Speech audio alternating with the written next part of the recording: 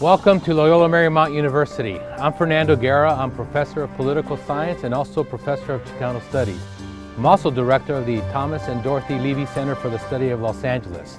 Tonight you're going to witness the Urban Lecture Series. This is a lecture series that's been going on here at the university for over 10 years. We bring all kinds of community, business, and nonprofit individuals to come and talk to us about issues facing our city.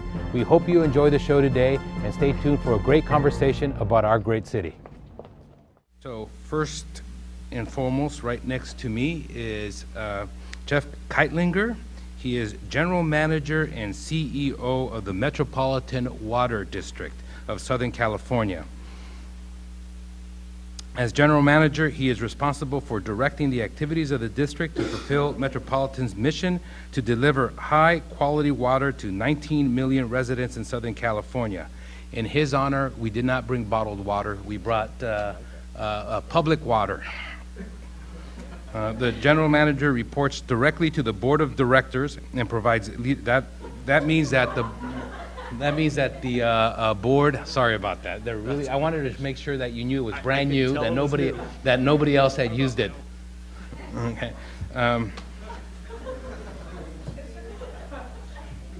Fortunately, we're going to do the re-intro again, so that won't be caught on film or anything. So, the General Manager reports directly to the Board of Directors. What that really means is that they could fire him at any time, and they also hired him. And he provides leadership and management of the district's public policies and strategy initiatives, assets and resources, and all administrative, operational, and financial activities for Metropolitan.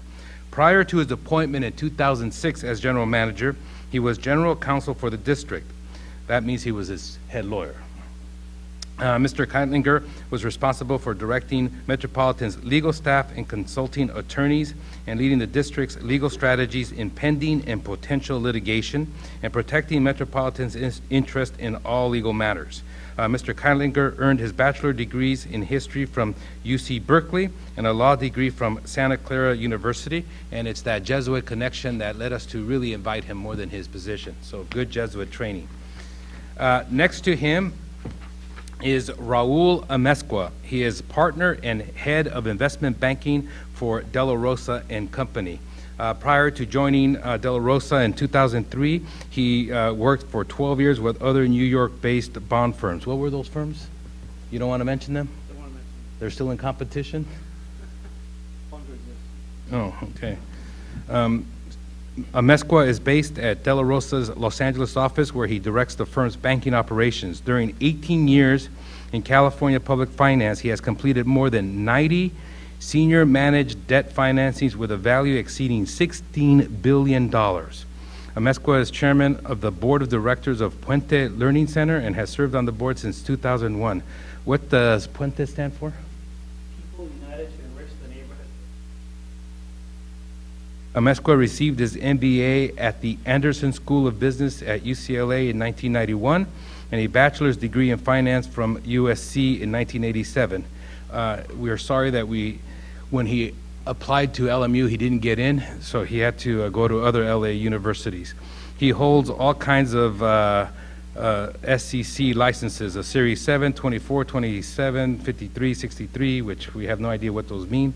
And it's part of a board member of the California Public Securities Association. Full disclosure, he's he's a friend, and I have been associated with De La Rosa and Company for almost as long as I have been associated here at Loyola Marymount University.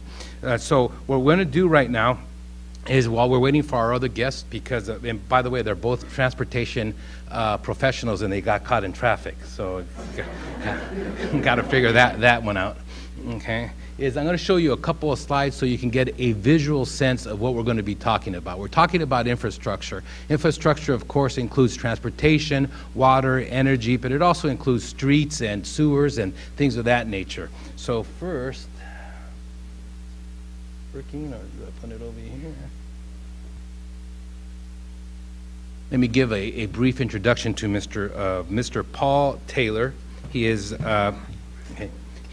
Deputy CEO of Los Angeles County Metropolitan Transportation Authority, Metro as it's known to many of us. He joined the agency in June of 2009, which is very recent. Metro is the lead transportation planning and program agency for the County of Los Angeles and funds construction of numerous streets, highway, and transit improvements, running from bike and pedestrian improvements to new busway, rail lines, freeway carpools, sound walls. You talk about transportation, they fund it. Prior to Metro, Mr. Taylor served as Deputy CEO of the Orange County Transportation Authority, oftentimes known as OCTA, since March of 2007. For the previous 3 years at OCTA, he had the responsibility for planning, engineering, and constructing all transportation programs and projects in Orange County. He has spent over 30 years in public agency executive or consultant management, major public sector capital and operation improvement programs in Southern California.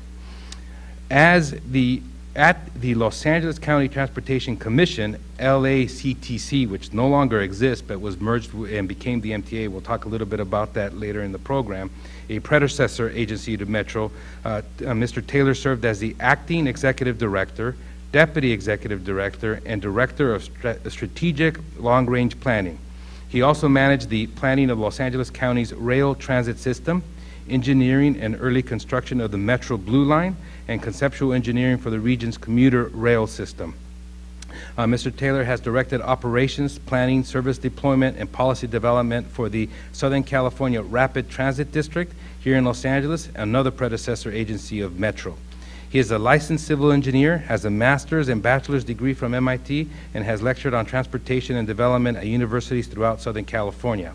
Metro is the third largest public transportation agency in the United States. It has $3.9 billion annual budget. Let me repeat that, $3.9 billion a year. That is more than the combined gross national product of all of Central America. So it's a significant budget. It has 9,000 employees. It operates approximately, oh, that's right. So we'll comment on that one later. He operates over, not he, but the agency operates approximately 200 bus routes. I'm going to show you those in a second, serving 1,400 square miles in the service area, 5 subway and light rail lines that crisscross LA County. Metro's total annual bus and rail ridership exceeds 400 million boardings. That's not individuals, that's at different times that individuals have gotten on or off these systems, okay? So let me very quickly show you on a map, on the PowerPoint here, some of the systems that we're talking about. So first we're going to talk a little bit about transportation. Okay.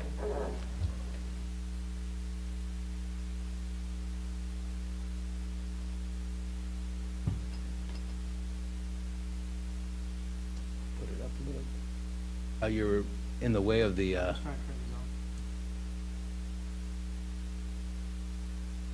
okay, what's happening here is showing you the growth of the system from the years. So 1993, that system came up. 1994. 1995, we got the green line, and here's the center of the universe, LMU, right above LAX. 1996, we got that system. 99, the red line up to the valley. 2000, further extension of the red line. 2002, Metrolink. The gold line out to Pasadena, Colorado Boulevard.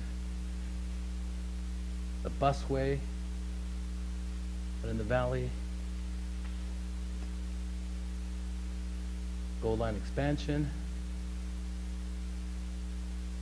And under construction, the Expo line. We're going to talk to Mr. Taylor about when it's going to open up. Then future planning, under construction, the extension of the orange line up here. And then the extension of the gold line past Pasadena. Okay? All right. And this is on the, if you want to see this again, it's on the Metro's website. Okay? And so here is a real busy system. It talks about the bus lines. So you can see the hundreds of bus lines that we have, and it includes the rail line. It's a real busy map. We're going to have this on our website so you can take a look at it in a more clear fashion. This is just downtown. Here's a system again that we just went over, and you can see again the extension of the rail. And this is, these are planning for new projects. So the extension of the Expo line to the west side, the extension of the Orange line in the valley, and the extension of the Gold line out in San Gabriel Valley past Pasadena. Okay, and then these red lines are all the rapid buses, the ones that if you're on the wrong station, it just keeps passing you by. And here's the Metro and Metrolink map again. Okay, then California high-speed rail, which Mr. Katz, our fourth guest when he arrives, will talk about. And here's the system going down from San Diego, Anaheim, all the way up, and then it forks to San Francisco and then Sacramento. And a proposed link here. Okay?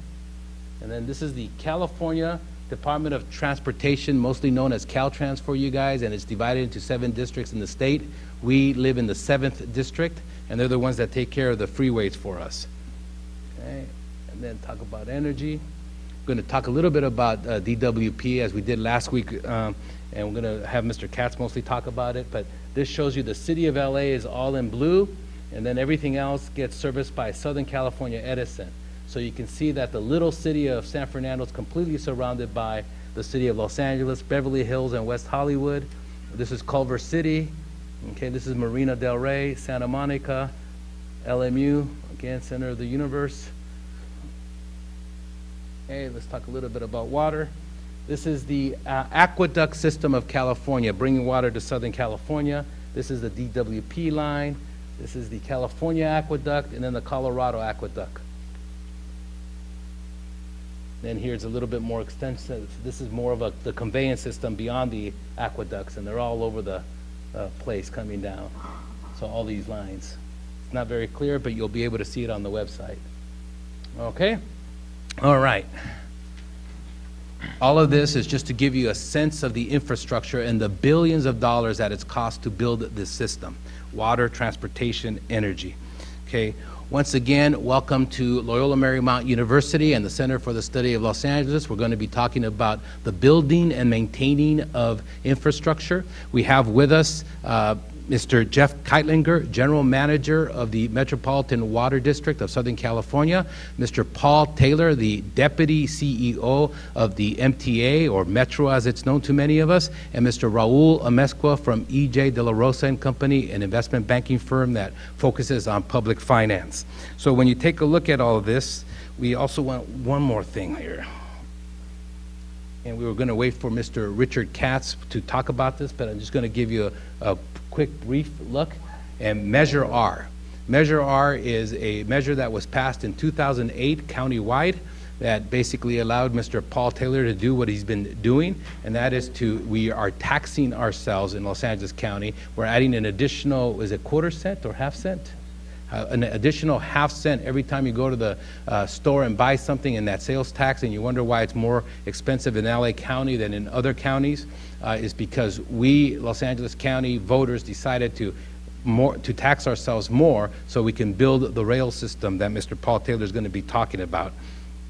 And Measure R required a 2/3 vote, is that correct?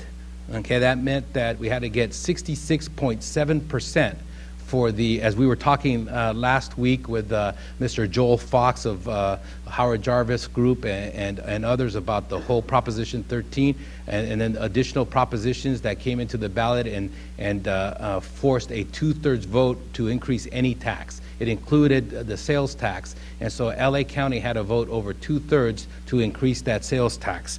And here you see LA County, the vote was 68% in the county overall.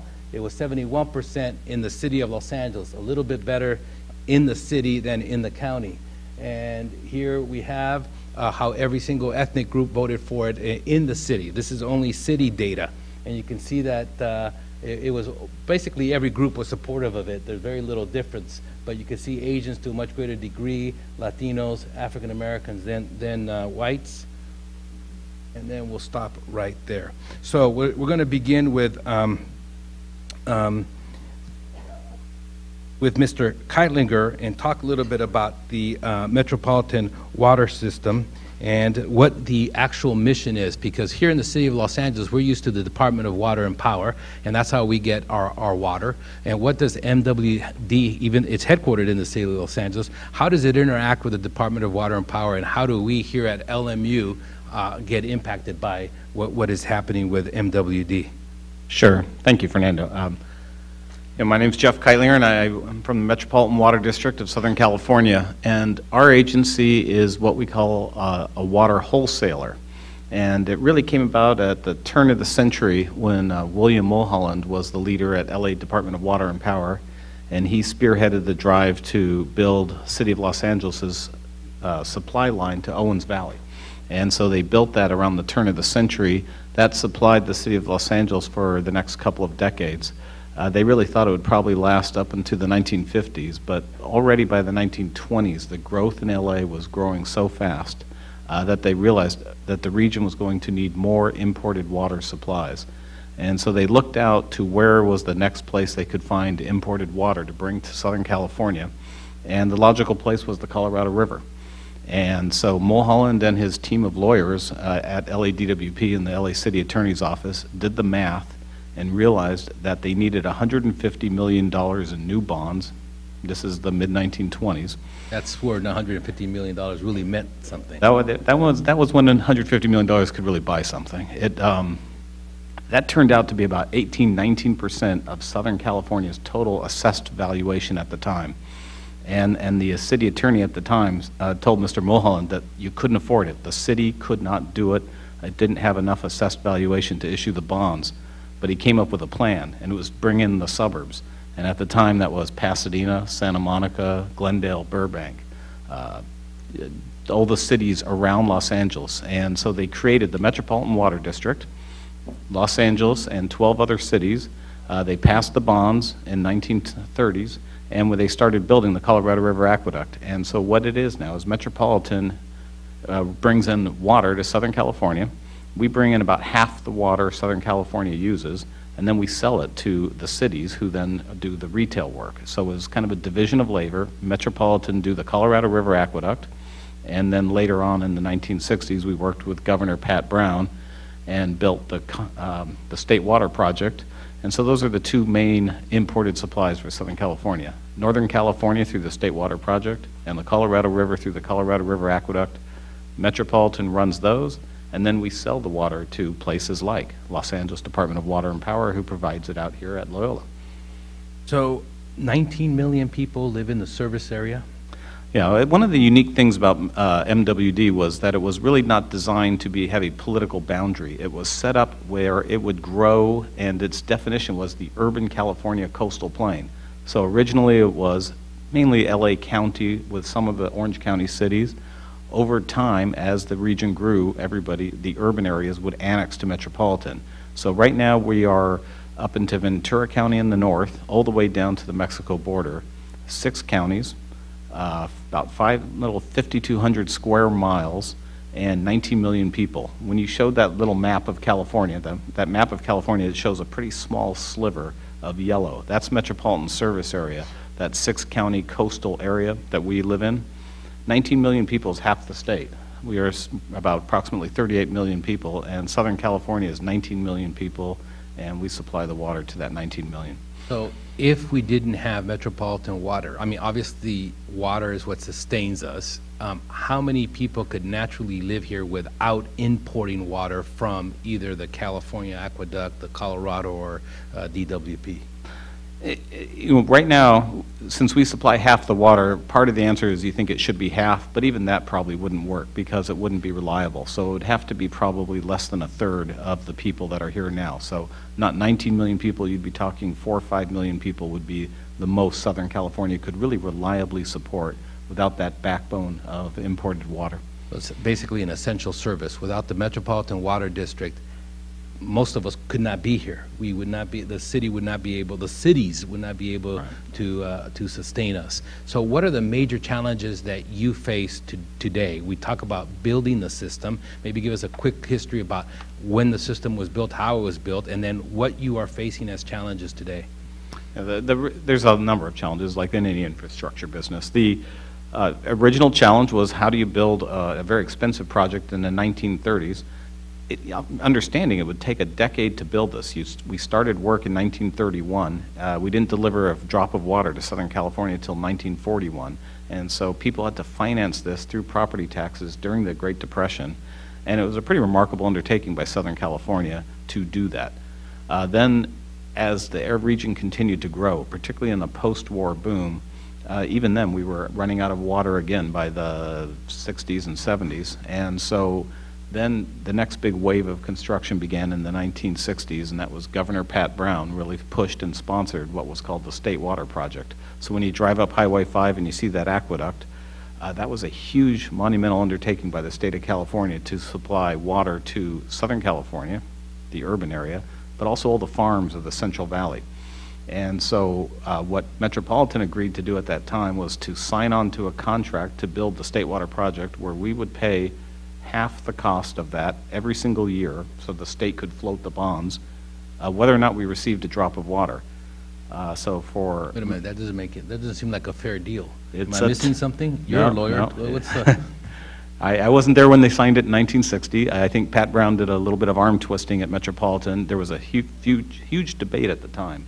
But Southern California signed on to it, and it's what's known in our business as a take-or-pay contract. I'm not sure where the or fits in, because you pay, and you get if you're lucky. So some years we get very little water out of the State Water Project during a drought. The bill is more or less the same, except for the energy it takes to pump it over the mountains, because we have to pay off all the infrastructure it took to do it. A typical year, Metropolitan writes a check to the state of California for something in the neighborhood of $600 million to pay for the State Water Project.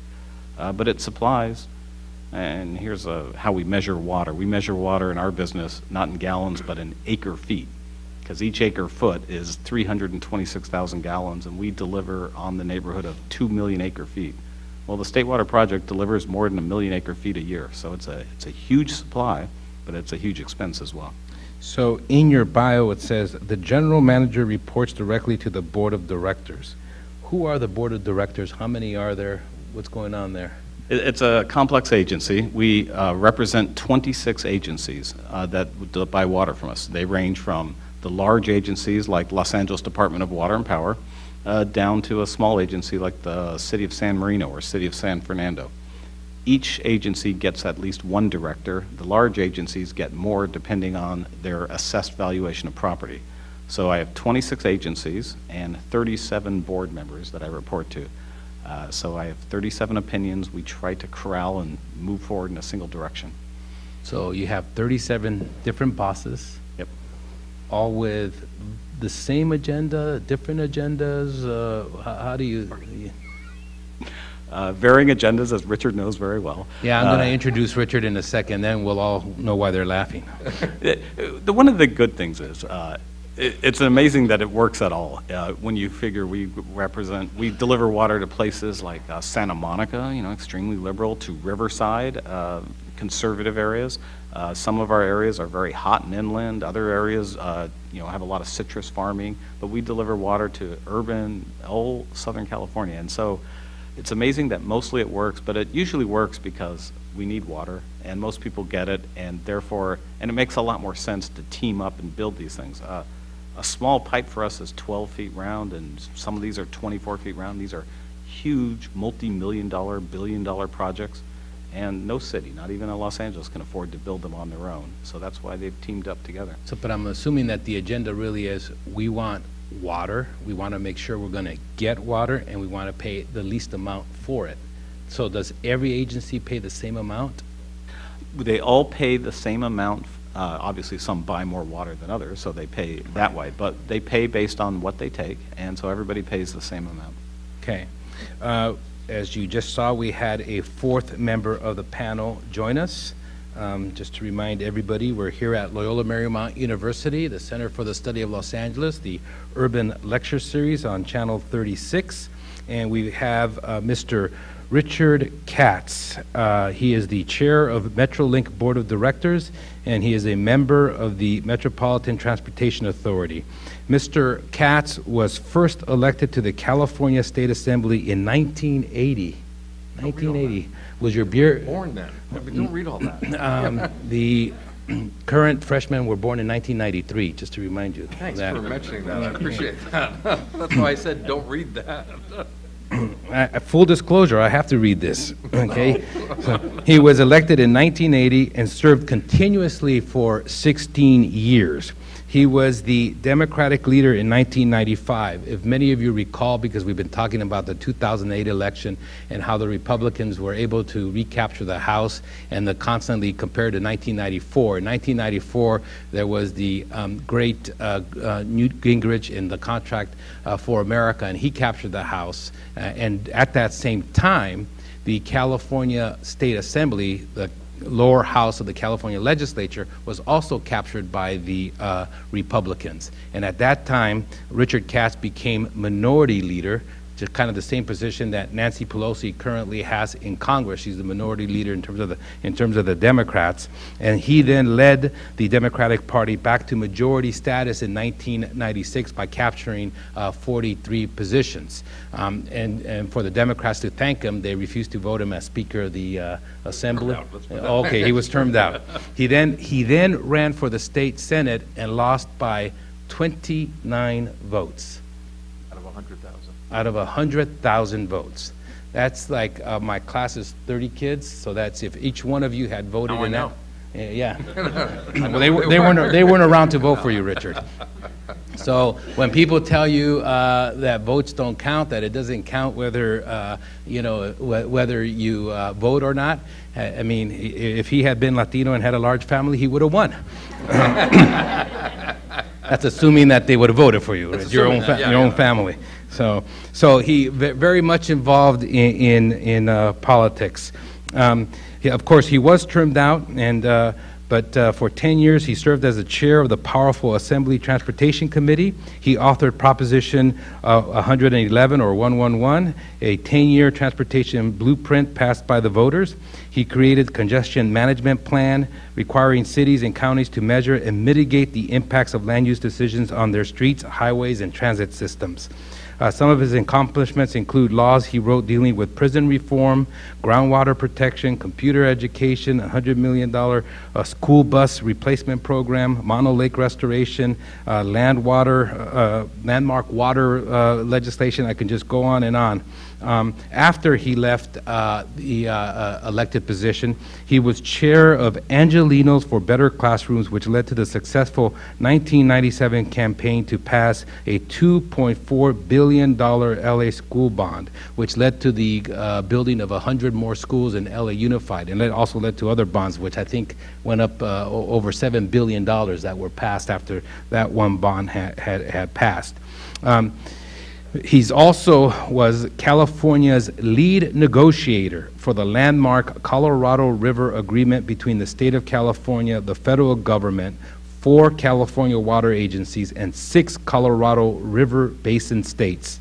So he had to deal with 6 states, the federal government, all of the different municipalities, and Jeff, who I think was an attorney at that point, all right? The lead counsel. He's still an attorney. His expertise as a negotiator on issues of statewide significance. Katz has already played a pivotal role in renegotiating $30 billion worth of California energy contracts and developing the California Transportation Blueprint. So he's involved in everything. Shortly after Mayor Villaraigosa was elected in 2005, he appointed Mr. Katz to serve with him on the governing board of the Metropolitan Transportation Authority that Mr. Taylor works for. And after the horrific Metrolink accident in 2008, the mayor appointed Mr. Katz to the Metrolink board, which he now serves as chair. He previously also served on the high-speed rail, is that correct? Are you still on the high-speed rail? Okay. I think you were threatened with some type of legal action if you didn't get off or something of that nature. I was volunteering on too many pro bono boards, apparently, so. So all of this, he's completely and heavily involved in transportation in California, water in California, energy in California. He does all of this for free, Okay? Therefore, he has to have a job, and he is the owner of a successful public policy government relations firm based in Los Angeles. It's got a very unique name. He did a lot of marketing to come up with a name. It's called Richard Katz Consulting.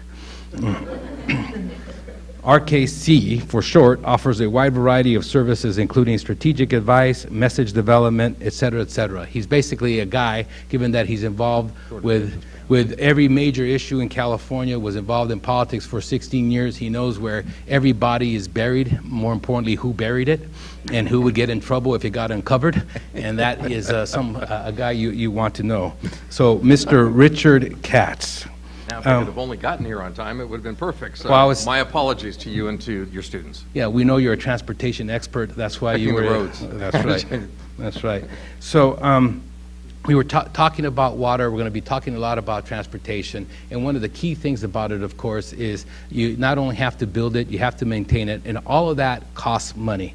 And as you know, any of you know that when you want to build something major in your own property, whether it's a house or you want to buy a house, you don't have that money in your pocket. You have to borrow that money. And one of the guests that we have here is Raul Amezcua, who works for De La Rosa and Company, and he has been involved in the financing of these projects, both at Metropolitan Water District and at the MTA. And so when Mr. Kightlinger was talking about, you know, back in the old days, borrowing $150 million, and you guys, I think the MTA just did a $4 billion offering not too long ago. And so, Raul, who do you sell these bonds to? What's the process in terms of trying to get money for a Metropolitan Water District, the MTA, and who would buy these? And if you were going to buy a $5,000 bond from the MTA or a $5,000 bond from the MWD, and you only had $5,000, which one would you buy? Wow. So who would buy these bonds? Get a little closer to the mic. The municipal bond market, as it's called, also referred to as the tax-exempt market, is basically the fourth largest capital market in the United States. There's about $3.5 trillion worth of municipal bonds that are outstanding. Currently, there's about 350 to 450 billion new bonds that get issued every single year.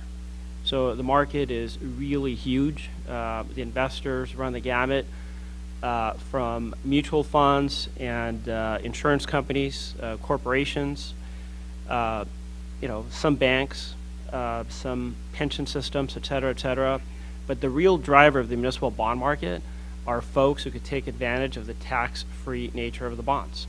So it's basically a federal government subsidy to local agencies to help them finance infrastructure by allowing them to issue bonds that, if they issued them on a taxable basis, would have an interest rate of, say, 8%, but because they're tax-free to the investor, they get to issue the bonds at 5%. So in theory, they can issue more debt, build more projects. The investors basically get tax-free income, so they're pretty happy. So, but you mean tax-free income, they invest $5,000, and whatever income they earn, Interest, right? interest, excuse me, is not taxed. Correct. Okay, but they did pay a tax on the initial $5,000. Maybe. Well, to get the $5,000, hopefully they did it the right way and paid their taxes. But so when people ask me often, you know, who are these individuals? It's really, when you really think about it, the folks who buy municipal bonds are really truly the high net worth individuals who could take maximum advantage of the tax-free income. So it's people who are typically at the highest marginal tax rates. So they would include folks like Kobe Bryant. They would include folks who are, you know, entrepreneurs, just cashed out a ton of money on the sale of their company and need to park their money somewhere. A lot of retirees, a lot of people who want safety versus putting money in the stock market. But out of the $3+ trillion in the municipal bond market, about $2 trillion is indirectly or directly individual investors. So when you can buy, you said trillions, so you can buy a bond from Metro, or the city of Bell, okay? And they all, so how do you distinguish which one to buy? Well, for most of you folks, I would say that you should buy either one because they're both rated AAA, and that is basically the highest rating you could possibly have. The federal government has a AAA rating. basically means that there is a probability of, 0.00001 that they would not pay you on a timely basis. I myself would probably buy the City of Bell bonds because the City of Bell bonds right now probably are trading at 20 cents on the dollar. Now, this is not advice because he doesn't know your individual situation, so don't. Tell you what I would do. Yeah. Tell you what I would do. But The disclaimer for anyone listening that Yeah, please. Fernando, Guerra, and LMU are not responsible for any losses you may suffer in the market. Right.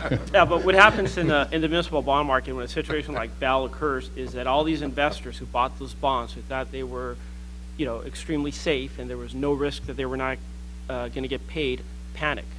And they don't want those bonds. Even if they sat down oftentimes and looked through the facts and looked at history and said, I will get paid back, oftentimes they'll say, I still don't want that bond.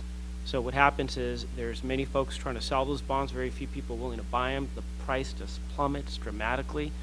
And, at the end of the day, the City of Bell will probably get through what they're going through right now. There will be some restructuring. Bondholders will eventually get paid, and if you bought something at 20 cents on the dollar and eventually get paid something closer to 100 cents on the dollar, you're going to make a ton of money. So my favorite story about this is when Orange County went bankrupt many years ago, and their bonds were trading at 30 cents on the dollar. The County of Orange, Florida bonds were trading at like 50 cents on the dollar. And you ask why? Because of the name. Basically, any county that had fruit in their name was trading at a penalty because investors did not want to have to explain County of Orange, Florida.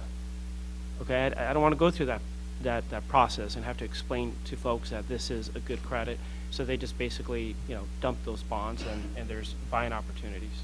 So if the municipal bond market, the tax-exempt bond market didn't exist, how would Met or Metro be able to build the infrastructure that we have? Basically one of two ways. It would either take a really, really long time for them to build the projects that they have built. You mean longer than the Expo line is taking?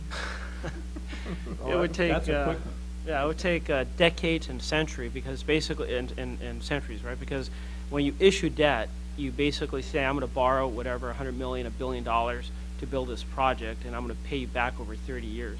Most of the time, that project will last for at least 30 years, maybe more. But if you didn't have the bond market, access to capital that way, you would basically have to accumulate the revenue. And it might take you 30 years to accumulate that amount of revenue. So you wouldn't be able to build anything until you accumulated that amount of cash. And guess what would happen by then? The cost of that project would probably be, astronomically higher because of inflation. Probably environmental costs would be higher, et cetera, et cetera. So nothing would get built if you didn't have access to the market. I think Southern California would be a quarter of the size, maybe. Well, we say, but how long has the tax-exempt market been around? I think since the first part of the century, since the government, federal government imposed federal income taxes, I think it was like 1900 or 1904, something along those lines, where the city of New York first issued tax-exempt municipal debt. Okay, but so then how did they build infrastructure before that? How were the railroads built? How were the subways of New York built? I think, How was Rome built? Right, how was Rome built? The other thing you could do, aside from accumulating cash, is tax yourself a lot more. And back then, a lot of people were willing to tax themselves more to build the needed infrastructure because it was very imminent. So I think people, were much more willing to tax themselves at higher levels to get projects done because they needed the road, they needed the water, than they would be today. Paul Taylor is Deputy CEO of Metro. How did you get to LMU today? Working? Yes. I drove my car. What percentage of Angelenos take public transportation? Probably about 5%. And for us to free up the freeways, what percent would have to take public transportation? My personal prediction would be we would never free up everybody took public transportation. No, that's not true. I'll disagree with Paul. Paul's an expert. I just play at it, but. So, but wait, let me make sure that people understand the dynamics here. We were earlier talking to Mr. Kightlinger about his board of directors, and that the board of directors can fire and hire him. Mr. Katz is on the board of MTA. Mr. Taylor works for the MTA. So Mr. Katz is his boss. No, not really.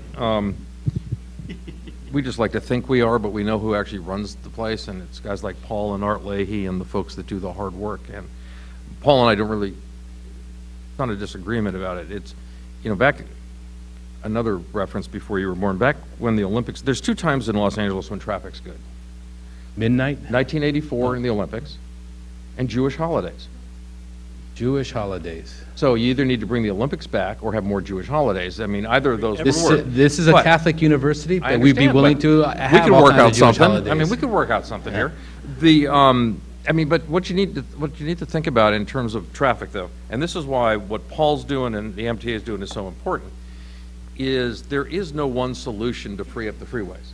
Just like Jeff doesn't have one solution to make water work for everybody, there's not one solution, because it's different depending on where you live and what you have access to. And part of what the MTA's in the lead on is trying to create a new system here in LA. But the Olympics were a 5% reduction in traffic on the road. And everybody thought they sort of died and went to heaven at that point because you could move around LA. And what it shows is that you don't have to take a lot of people, but you got to have alternatives that a lot of people can access. And so, you know, in today's world, that 5% is probably closer to 10% that you give options to. For instance, if everybody in LA either worked from home 1 day a week, or shared a ride, or took mass transit 1 day a week, that's literally a 20% reduction on people driving on any single day.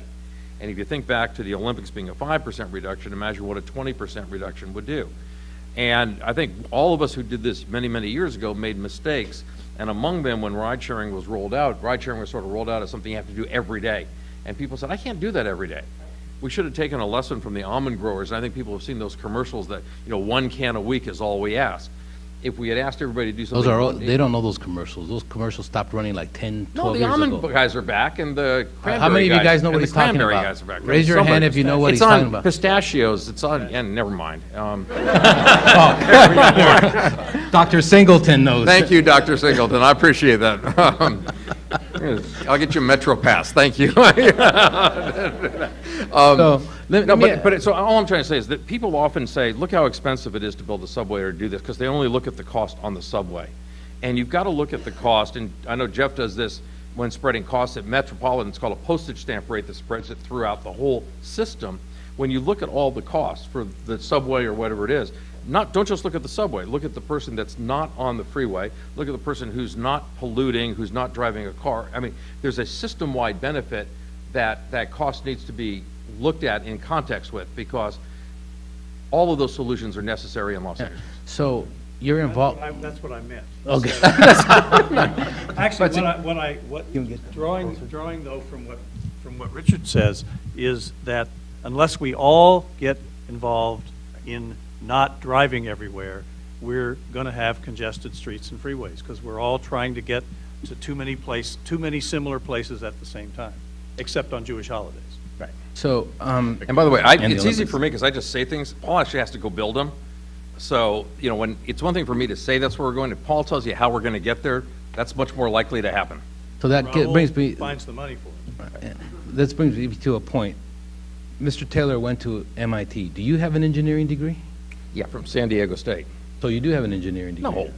I don't have an engineering. What kind of a question is that? I don't have an engineering degree. Of course Okay, not. so why are you one of the most influential people involved in all this engineering and all that? Why, Well, Paul, let me ask. actually, Actually, that's reasonable. I'm just older than everybody else. Let me ask Paul. What skill set does Richard? Because he's not an engineer. So what skill set does he have to be involved in every single major infrastructure issue facing California? ADHD. He never sleeps, and he is interested in every damn thing there is, and he's really smart, and he's so old. He's almost as old as I am. What I'm trying to get at is that to build these systems, you not only need the the engineering expertise that Mr. Taylor has, the legal and contracts and negotiation that Mr. Kightlinger has, but you also need the political skill or the social engineering. That's the type of degree that he has, that brings a lot of these people together to be able to talk about this. You need the buy-in of the community. You need the buy-in of all kinds of different elected officials. Given of all these issues that you've been dealing with, which was from your perspective, the most important and then the most difficult? They may not be the same ones to be able to accomplish. It's hard to say what's most important because it really it depends on the circumstances and the time. There are things that were very important at the time. I'm sure, as everybody, there are things that seem really important to you at the time that a year or two later suddenly don't seem so important. I mean, I can tell you, like 29 votes. Like 29 votes, which I got over, but I can name 17 of them. But no, I'm no, you know, in a funny. But I will tell you something though. Let me come off that for 1 second because this I think is important for folks to know. I learned a lot from losing a race. You know, people think that losing is the end of the world, and for some people it may be. But I got to tell you that that my life's probably better than if I had won. That the things I've been able to do, I would doubt I'd have a 4-year-old kid right now if I had gone to the state senate there in those years. I doubt that my business and a lot of the other things I'm doing and my family would be where it is. I think the worst thing in the world is not trying. You don't have to win every time. You don't have to make it every time.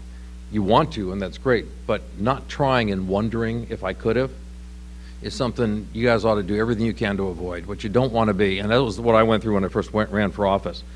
What I didn't want to be was somebody who sat there as I got older in life and said, I could have been but for. Put it out there. Take a chance. Take a risk. You know, the things I tell candidates, and when you run for office, you find out two things. You find out a lot of things, but one, you're majorly disappointed by the people you've known forever, some people who you expect to come through and don't. And that's a big disappointment.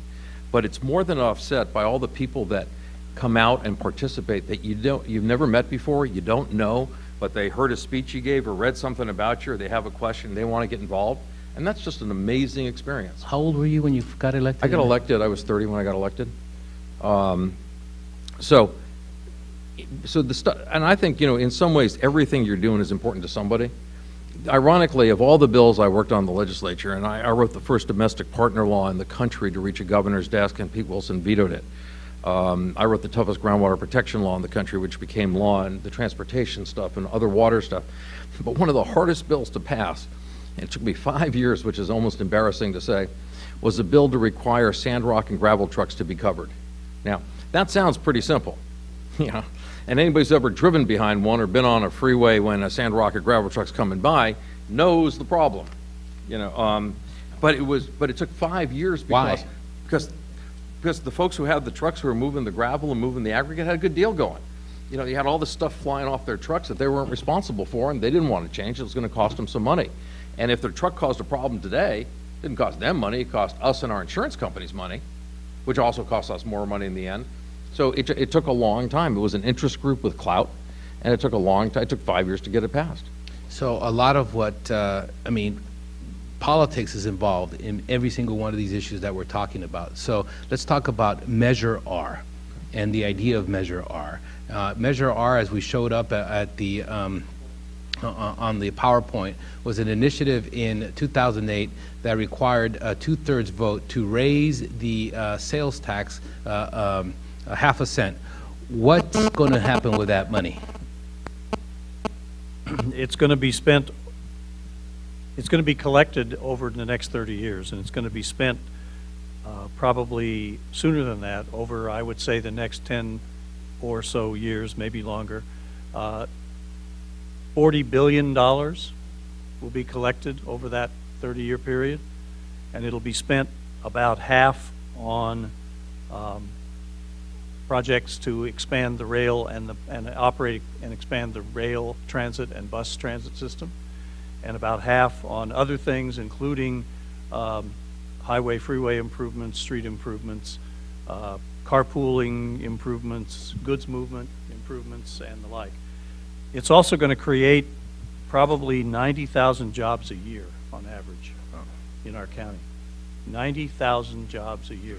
That's a pretty good return on investment. We fork over another half-cent sales tax on our sales tax, and we get 90,000 additional people get work. Now, were you surprised that it passed by the, I mean, obviously it has to have a 2/3 vote, but were you surprised that it passed? Because many people were thinking that it wasn't going to pass given that countywide there was all kinds of debate about certain areas not getting as much transportation as others. Yeah, no, I think you get a 2/3 vote on a measure that raises sales tax in 2008 in the middle of the biggest recession in the country's hit since the Great Depression, and you got to consider yourself lucky that it passed, clearly. Mayor Villaraigosa, Supervisor Yaroslavsky, and others went out there early and were committed. We were able to put together a very unique coalition of environmentalists, businesses, labor, who all pulled together and literally, and got this thing through. And I think the reason it passed is, as the mayor said, he expressed it's a vision for the county. And people, I think the voters are often ahead of the politicians and the elected officials. Some of the politicians who opposed this were still doing it because there wasn't enough in their backyard. And the voters understood that I don't really care whose backyard I'm in when I'm stuck on the freeway. I just want to know why it's not moving. And you go down San Fernando Road, or you go down Sepulveda, or you go down Lincoln. You go through how many different cities between the time you start and the time you stop. You don't really care what jurisdiction that you're in. You just want it to move. And I think the regional nature of the plan had a lot of appeal for a lot of people, and that's part of why it passed. Well, I know I voted for it because I wanted more mass transit so that I could drive my car easier. It's one of the. Well, that's general. People in Los Angeles use mass transit. It's like exactly what you said, Fernando. I want you to use it so you get out of Jeff's way and my way on the freeway. Right. I mean, that's what people think about. But because the system isn't as convenient as it should be, and just the completion of the carpool lane on the South 405 all the way through from the 118 to Orange County makes a huge difference because it connects. The problem with LA right now is whether it's carpool lanes, whether it's freeways, whether it's bus or with the transit system, mass transit system, it doesn't connect to enough things, so you can't really go where you want to go. But you take a look at the next piece of Measure R, which is 3010, which Raul's group is part of organizing the financing for. Explain 3010. 3010 was the second part that came after Measure R passed, where the mayor, who... It's not a bond measure, it's an initiative. Well, 3010 is a policy initiative that basically says, let's take the 12 mass transit projects in Measure R, and rather than build them over 30 years, let's build them in 10 years. I'm just, since the mayor is one of the few people who is less patient than I am, which is serious, I'm just glad he didn't say 5. And Paul's especially glad he didn't say 5. But what we're trying to do is literally drop a mass transit system on LA, one that has the Gold Line extends out in the east side. We have the east side extension. You have Expo Phase 1, Expo Phase 2, the subway going to the Veterans Hospital, Canoga expansion in the valley. You have a lot, those 12 mass transit projects we want to get online in 10 years because it makes not just a huge difference in air quality for everybody, it makes a dramatic difference in how that impacts on kids in particular, environmental justice communities, people who live near freeways, the jobs that Paul's talking about. So, but Measure R said you were going to build these projects over 30 years because you needed the $4 billion. So if you build it in 10 years, how do you do that? Well, and that's what we're working at. First of all, Measure R is moving forward. So these 12 projects, for instance, are already being designed. Environmental work is already being done. And what the mayor and I have gone back to D.C. several times now. Paul's been back a couple of times, as is Art Leahy, working with the federal government. Art Leahy is the CEO of MTA. So who we both work for, I guess. Who started as a bus driver for MTA's predecessor 40 years ago. Easy. And was fired by the MTA. And was fired by the MTA.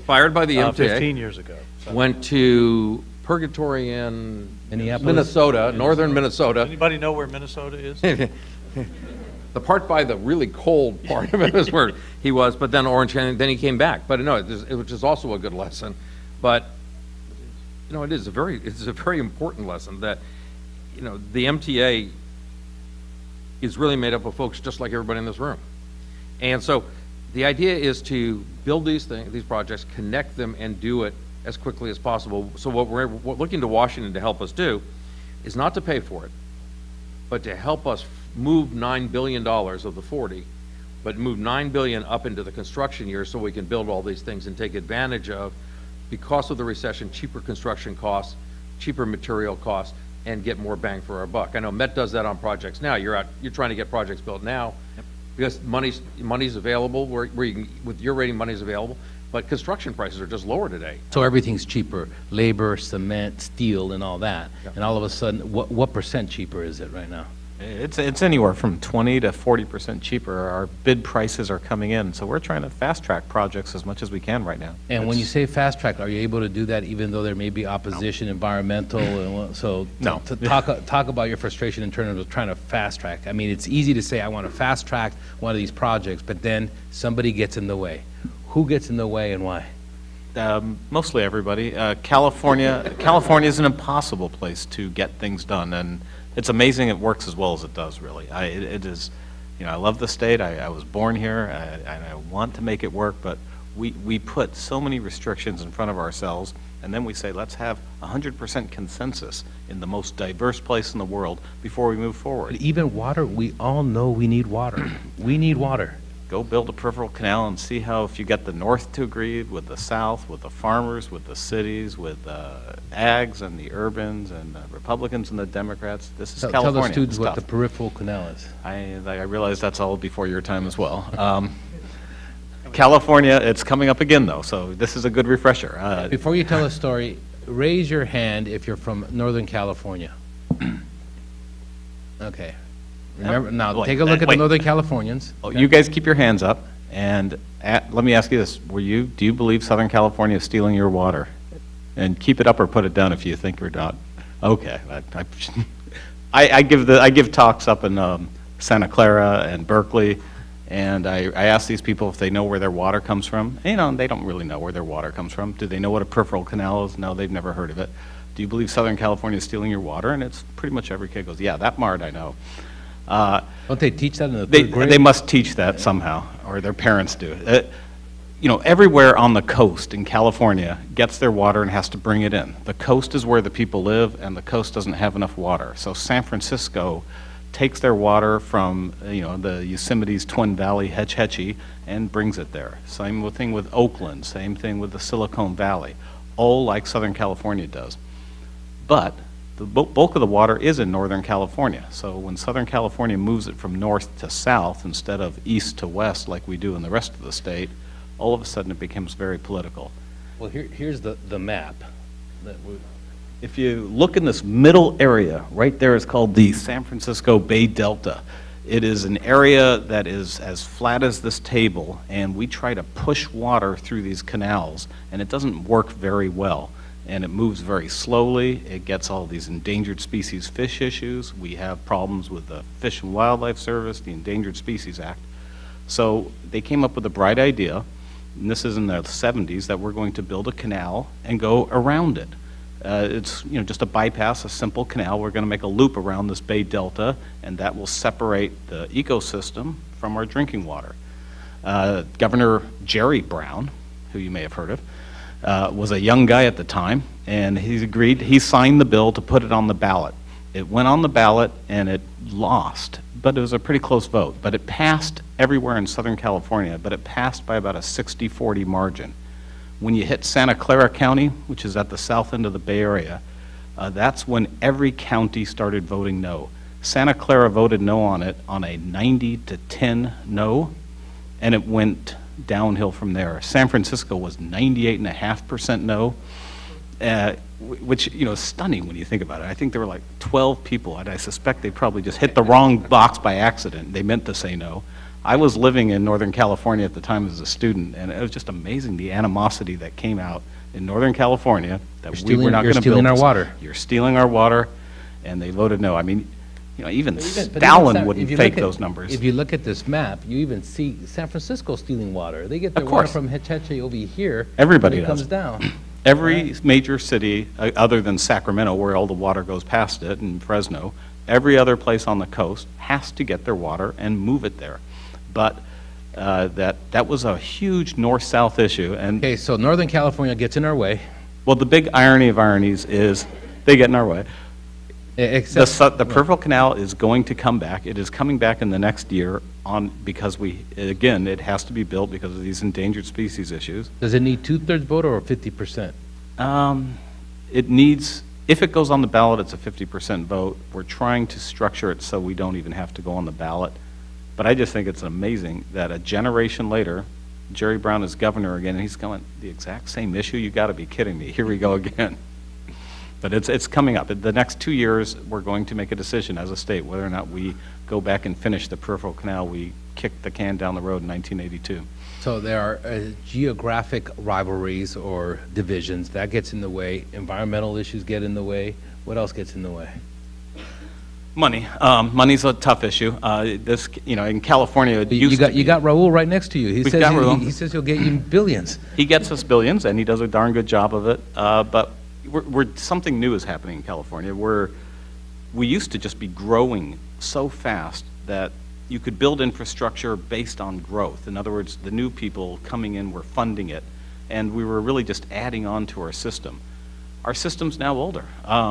Our system, Maintain it, Metropolitans, yeah. we have to go back and now replace all our 70-year-old concrete in addition to building new concrete for people. And it's the first time we've had to do it in California, and all of a sudden people are going, you mean are my water rates going to go up about 7% a year? That's above inflation? And I go, yes, because inflation keeps it going, and we still have to grow it at the same time. That's a hard political lesson, and it happens, transportation, everything. So in 2010, the population really didn't grow that much. The economy was slow in 2009 and 2010. Did we need less water in 09 and 10 than you have projected that we were going to need? Yes, and that's another irony of problems, because normally when people use less water, they say, terrific, that makes your job easier. I go, yes, but I finance everything when people buy water. So I like it when people conserve, but I also then say, but I got to raise rates because I have to finance everything that has to be built. So you said that you're a wholesaler, so you don't, so when you raise rates for the DWP or Orange That's County, right. you don't raise, and then they have to raise rates for the end user. Correct. So why do you care if you raise rates? The end users there's no political. Yeah. I don't get a lot of people coming at my board meeting and screaming about raising rates, but they do come to DWP's meeting and scream about them raising rates. And then the 4 DWP people that sit on my board say, I don't like that, so you don't raise your rates. And so I get it indirectly.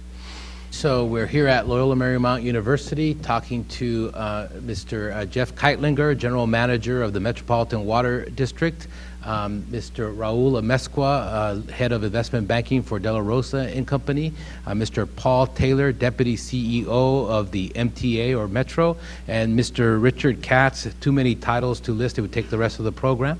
But we are going to have students ask questions, especially those that want a good grade, an extra point. And so they will be lining up over here to ask some questions. Richard. Stump the panelists get a... Stump the panelists, get an extra point. Yes, sir. So you've been going back to Washington on this 30-10 plan. You've been going with Mayor Villaraigosa, and you're asking the federal government to lend you money, or what's the? You mentioned the $9 billion upfront, and what's the rationale? What's the argument? Let's say I'm Congressman X, okay, and you come into and I'm not a I'm a member of Congress on an important committee, but not from Southern California. Let me say I'm a rural Republican, okay? Yeah, I probably don't go in your office. Oh, okay. So what committee is the most important in Congress? What congressman have you been talking to? Well, no. And what's the argument? No, Fernando, it's the exact right question, because when we talk about 30-10, building, these projects in 10 years instead of 30, that's a very localized brand for Los Angeles. And the challenge to us is, how do you fashion that program so it has more national appeal to be used in other cities? And just to show you how, the importance of politics in this whole process, last year when the Democrats were in charge of both houses, the part of the argument for 30-10 was it reduces greenhouse gases, it cleans up the air quality, that that we want to make this available for people who have taxed themselves like LA and other counties, but for non-greenhouse gas producing projects, et cetera, et cetera. With the change in the House, we've been told, you know, very, not so subtly, and, you know, we were pretty well thought of, you know, along this line that we're not discussing greenhouse gas as the reason for it with the new Congress. Since the Republicans have taken over in the Congress, they're not as interested in the leadership as the greenhouse gas issue as they are in stimulating the private sector, creating jobs, and a number of other things. So you change I mean, our program still does the same thing, but you emphasize different things. So we've been talking to Chairman Mica, who's the Republican chairman from Florida of the House Infrastructure Committee. We have, you know, one of our strong supporters on the Senate side was Senator Boxer, who carried this last year and made a lot of progress for us on it. We've already gotten some, you know, $560 million for the Crenshaw piece, the Crenshaw line. So we will meet with both Democrats and Republicans who are on appropriations or finance committees, who are on the Transportation Committee on either the Senate or the Assembly, Transportation Infrastructure, Transportation and Public Works. And what we will try and do, and through the MTA, we're reaching out to counterparts of the MTA in other cities that correspond to whose members sit on these committees. So we say, you know, if this program is going to work in Denver or Atlanta or Chicago or New York, well, how would it have to be different than what we put together so that you can take advantage of it too? So that's how you try and fashion it. Okay, so it hasn't been approved? No, in pieces. And what has been approved is treating the subway as one project for environmental work, which saves us a couple of years and several $1 million on the environmental side. $560 million has already been given to Crenshaw, the Crenshaw line we got last year. We've had other money for grants. So we have some money, and the feds have told us that the subway and the downtown connector are prime candidates to be included in what's called the New Starts program, which will finance part of that program. But our main pitch, going back to your question, Fernando, part of our main pitch is, most people go to Washington and they say, I have this great project. If you give me 80% of the money, we'll put up 20% of the money, and that's traditionally how transportation infrastructure has been funded. We're going back there and saying, we don't want that. What we want is we'll put up 80% of the money ourselves locally because our taxpayers have said they would. What we need from Washington is about 20% of it to help write down the interest costs so we can afford to borrow the money to do all these programs that we're talking about doing. And so that's what we're working them on. One thing that I would add, particularly for the students, and I think everyone up here would agree to, because you were asking about actually getting them built and political consensus. As hard as it is for elected officials to reach consensus on what ought to move forward, it's significantly harder to hold that consensus with the community in particular as the project's being built. And that's something that everybody up here struggles with. We can all agree on getting it done. But then when you get down to the details of what block it is and where you're putting your equipment and how you're making it happen, then you find all sorts of people who were for it, but for. You know, and that's what makes these things difficult, is the amount of time it takes to actually get it done, because, as Jeff said, we have more people that participate here in the process. We have a process that has more access than any other process in the country, and more points where people can weigh in. It's both a good and a bad thing. So one last question for Mr. Taylor, then I'm going to turn it over to the students. So your job is to do all the planning, prepare for all the construction, get everything ready. How do you do that when Mr. Katz and the mayor are in D.C. trying to get some money, but you don't know whether they're going to get it, and you know, all the variables aren't laid out for you right now? How, in that environment, we've already seen what Mr. Kightlinger said about how difficult it is. You have another variable here that you don't know whether you're going to have $1, $2, $3, or $4 billion in the next 2 or 3 years, but yet you're being asked to make all these plans. That's right. But first of all, I don't do it myself. We have a staff that is led by people who have degrees in engineering, people who have degrees in architecture, in planning, in political science, in sociology, and geography, so it's a big tent. But what we do, we're in a period where it doesn't matter when we are going to finish these projects. There's a certain amount of groundwork, a certain amount of planning and design that needs to take place no matter what the schedule is going to be. So we are going as fast as we humanly can for the next couple years. And so basically, if we don't, we'll reach that point that you're concerned about in terms of, do we keep going or not, in about 2 years. Okay. Questions? Hello, my name is Dominic Bell. I am a junior, and I'm in Dr. Guerra's class. I'd like to address this question to Mr. Paul Taylor. In dealing with you, MTA, now that it is like basically its own government monster, the question you said that Measure R deals with the allocation or the sales tax of 0.5 cent, right? Do you take into consideration in your planning along with that the economic aspects? For example, it's not just about creating of 90,000 new jobs, but also in the future years about them retiring them and pensions and things like that. Do you take that into consideration when you're doing your planning? Not just the way that it'll affect jobs, but the overall economy, specifically now that we're in this economic downturn? Yeah, we do. In a number of ways. First of all, we're responsible. This is the third 0.5 cent sales tax that the voters of LA County have entrusted to the MTA. The first was in 1980, the second was in 1990, and then this one in 2008. We are duty bound, our board and our management, to be good stewards of that money and to make sure that it's used for the purposes that it was intended to be used for, and in fact on the schedule for the specific projects that it was intended for. If we let costs get out of control, if we let expenditures get out of control, yes, even pensions get out of control, we're not going to be able to meet those goals, and so we can't let that happen. As we look at cities such as San Francisco with the Muni and the BART, and you have DC with the Metro, with strikingly successful and highly used transit systems, do you think that the development of the LA rail systems will successfully service the needs and tastes of all socioeconomic groups? Yeah, why can't we be like San Francisco? Well, because they're a tiny little place. Yeah. They have 500,000 people in the city, and they have about 3 square miles or something to serve. So size is a major. Size is a major. Is there any other issue. metro system in the United States that services such a large area? As ours? Uh-huh. No. How In fact, about here's a point. Right now we have 70 miles of rail, Okay. rail transit. Mean completed, working, done. Completed and in operation. Talking about the blue line, the red line. We also have 2,000 buses operating on several hundred bus lines that are really the backbone of the way people get around in LA.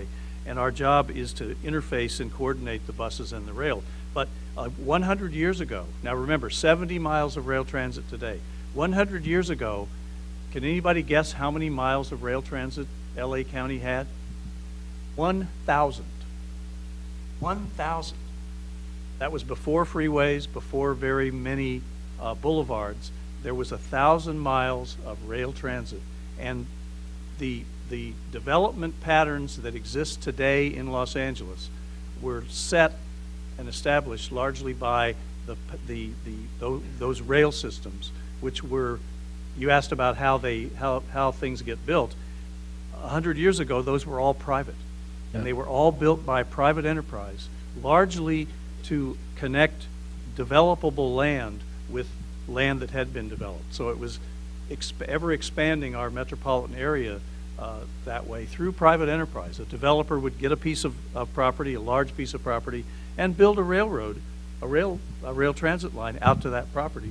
But then he had no incentive to maintain it once he had sold all the houses. So by the end of the Second World War, all of that system was in disrepair, and the private companies were throwing up their hands and saying, you take it, public, and the public did, and it's shrunk down to, by the 60s, to 0. And then through the efforts of the sales tax voted by the people of the county, we have built it back up to 70 miles. Measure R will double that mileage. Measure R will pay for operating all of that and improving the bus system, and we're going to have a really highly successful and well-used transit system. I also heard in the question of the students about socioeconomic. I mean, let's be honest, this system is mostly, not mostly, but a vast majority of the riders are Latinos.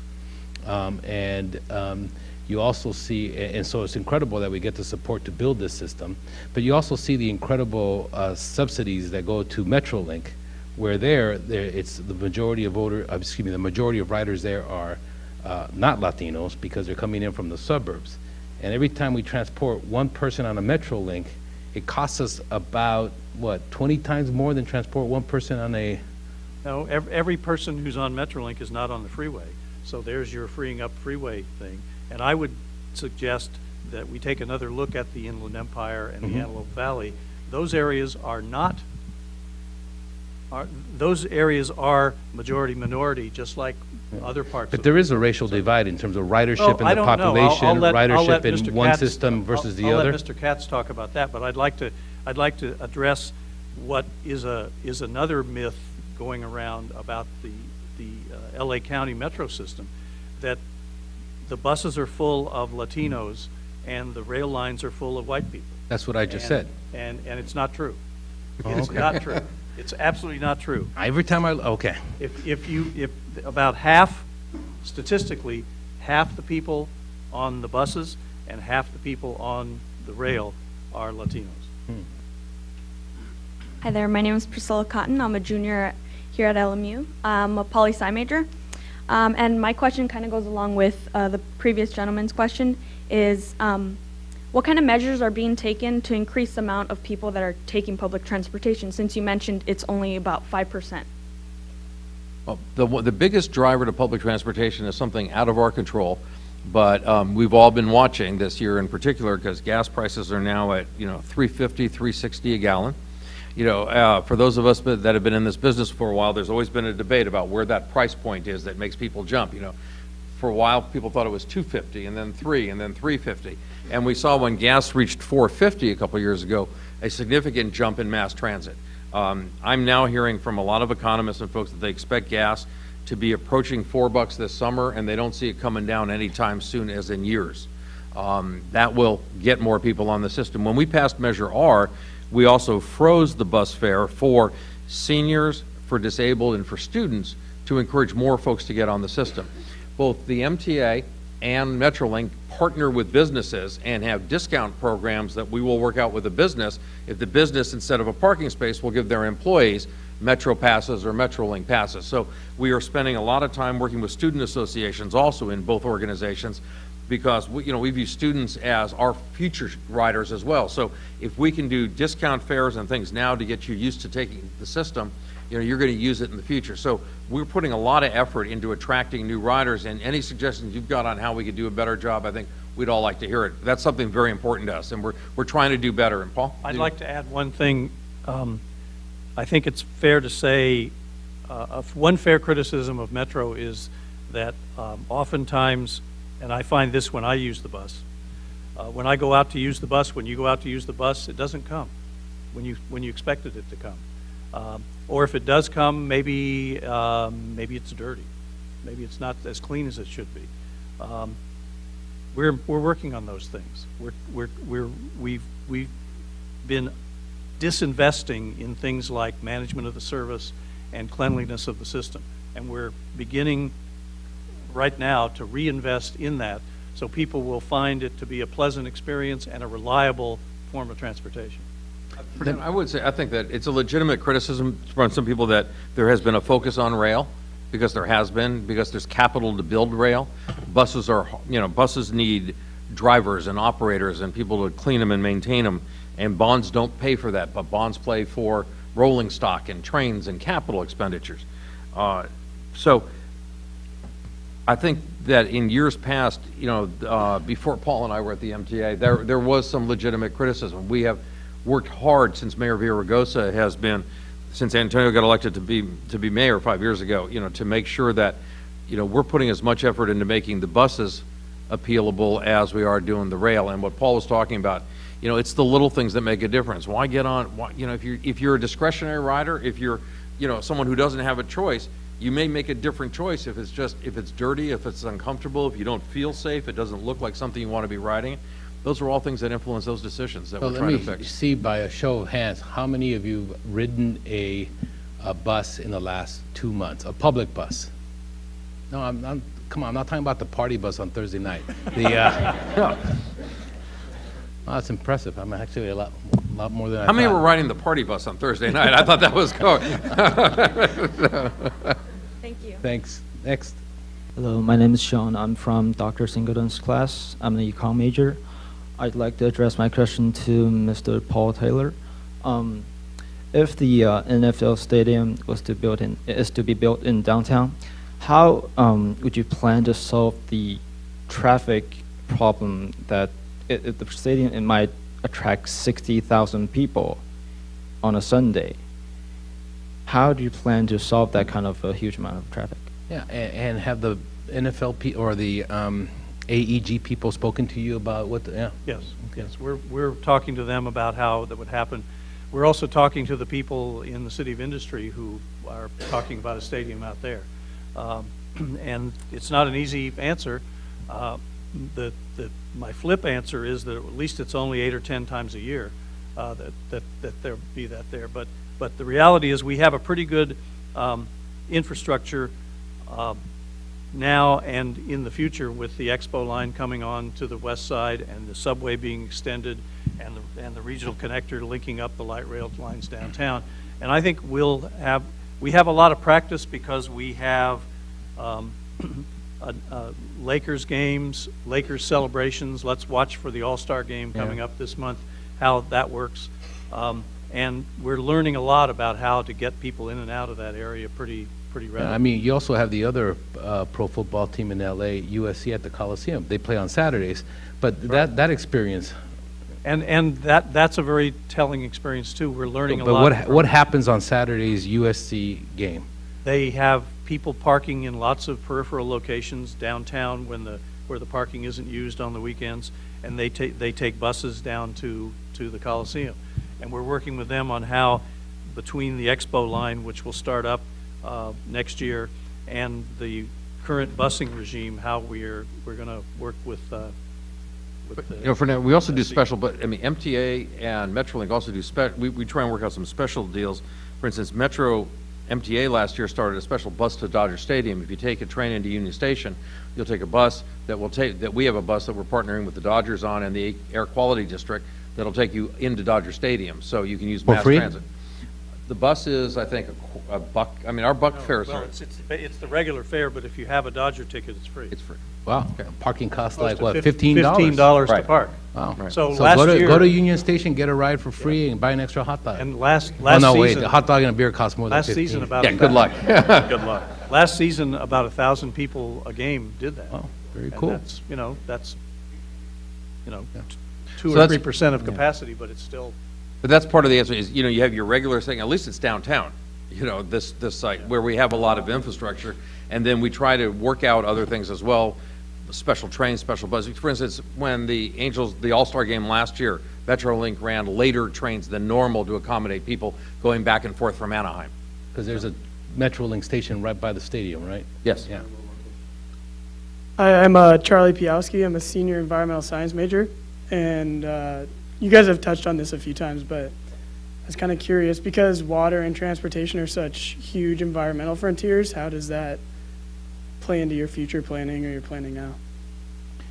I think, I'll let Jeff deal with water and Paul talk more specifically, but, we're at Metro, we're looking at how you electrify the system, and, we're going to start talking with DWP and others about how we take the buses and the rest of our system and electrify it. And, Metro recently, you may have seen an article about 2 weeks ago, we retired the last diesel bus in the Metro fleet. We have 2,000 CNG buses in our fleet.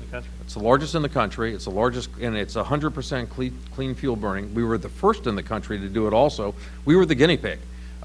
We had some rough years in the beginning with our CNG buses when they were a little hard to make, but we have always tried to take a longer term view. So both MTA and Metrolink are looking at what we construct and how do we do it in a more appropriate and a green manner. We're building a new ops center for Metrolink, and we're looking at LEED certification for that building and how we get there. So it's very, we're looking at the materials that go into constructing our trains and our cars and our buses. So how are we part of the solution? At MTA, we've had a number of solar projects where we now have a number of our maintenance facilities that have solar panels on the roof. So we're trying to be a leader in that field also. Jeff? If you're into environmental planning, good career choice, particularly in California, so that's always for all you guys about jobs. That's a great career choice because we love to environmentally plan in this state. We are looking at this peripheral canal / tunnel. It's looking at like a tunnel. The plan, we are in year 3 of the planning process, in a 5-year planning process. This is just to get an environmental permit to build it, not the actual design of the project. Just to get the environmental permit, we are going to spend $250 million in environmental planning. Now, wait a minute, $250 million, not to build a single thing, but Nope. just to get a document, that'll be about this big. That is $250 million to get a document that someone can stamp on it and say, project, go ahead, now go spend the next $1 billion to go design it. So environmental planning, you know, whether you think it's being overdone or not, it's a reality. It has to be done for every project, and it has to be done exhaustively. And so it's a good career choice, if nothing else. Yeah, and kind of another thing I saw in that question is, what will, and this is a very vague question, but what would MWD look like in 10 years? Would it be much different than what it looks like today? It'll be different, and no doubt about it. What is happening is you're going to see, for instance, we were a very heavy engineering organization 10, 20 years ago, it was all about building, building, building. Now it's all about, we probably don't expect to build new projects to deliver new water. It's all about designing and how to conserve and how to do local projects. So you see lots of a shift from a heavy engineering agency to a much more a design integration agency. So different skill sets. You also, the average age in our utility, which is true for most utilities, is 48, 49. So we're going to see a wave of retirements and a wave of jobs for young people that are going to have to come in with new skills. For instance, half our stuff's out in the desert. But now we used to have hundreds of people living in the desert to run all our pumping plants. We're now doing it with like 4 or 5 people at each pumping plant, and much of it's remote and computers. So, you know, our IT department went from 10 to over 100. That's how you're seeing this shift in the workforce, and that'll be how Metropolitan evolves. We are at Loyola Marymount University, Center for the Study of Los Angeles. We have Mr. Jeff Kightlinger, General Manager of the Metropolitan Water District, Mr. Raul Amezcua from De La Rosa and Company, Mr. Paul Taylor from the Metropolitan Transportation Authority, and Mr. Richard Katz, Chairman of Metrolink. So in terms of, let's start with Richard and come this way in terms of final thoughts. Infrastructure, Los Angeles, water, energy, et cetera. If there was one key thought that you would want to leave young students about that, what would that be? I guess the key thought I would want you guys to take away from this is more generic in the sense of the importance of being involved. You know, you could say, as Fernando was kidding me earlier, I am a poster boy for every vote counts, having been through that election. But in the same way, you know, there's an old saying that, you know, vote and the choice is yours, don't vote and the choice is theirs. Same thing's true for all these projects. You know, ideas, somebody had asked where some of the ideas come from and how this happens.